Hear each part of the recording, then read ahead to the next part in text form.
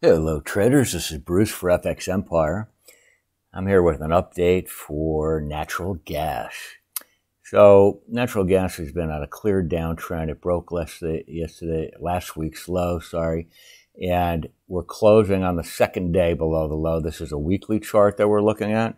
What we got our eyes on now is this support zone over here from roughly 252 down to around 226 or so, but more specifically, we're keeping an eye on this 88.6% retracement of the full uptrend from this low to this high at 242, and then the completion of a measured move where this second leg down matches the depreciation in price of this first leg down, and that comes in at 233. So those are the next levels to watch.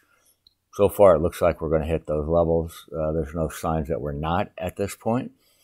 Minor strength is seen if we break above this week's high at 2.77 on a short-term basis.